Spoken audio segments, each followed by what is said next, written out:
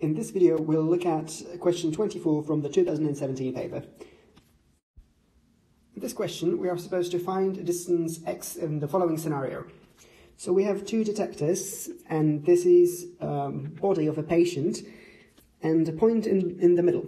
There's a radioactive substance somewhere in his body, a distance x from this point Q, and this is emitting radiation which the detectors detect.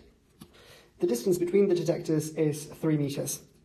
We know the time difference between the signals at each side, and also knowing the speed, which is the speed of light, that should help us find the distance x.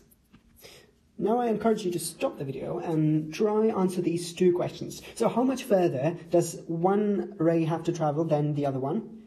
And how long it takes to cover this extra distance? The answer to the first question is 2x. And hence it will take 2x divided by v to cover that extra distance. That's delta t. And that's the same delta t as the difference between the detector measurements. So if we isolate x on the left-hand side and then plug in the numbers, that's 3 times 10 to the 8th for the speed of light and 4 times 10 to the negative 10 seconds. That's what we are given for the time difference. We get numerically that x equals 6 centimeters. That's the final answer, and it was lesser d.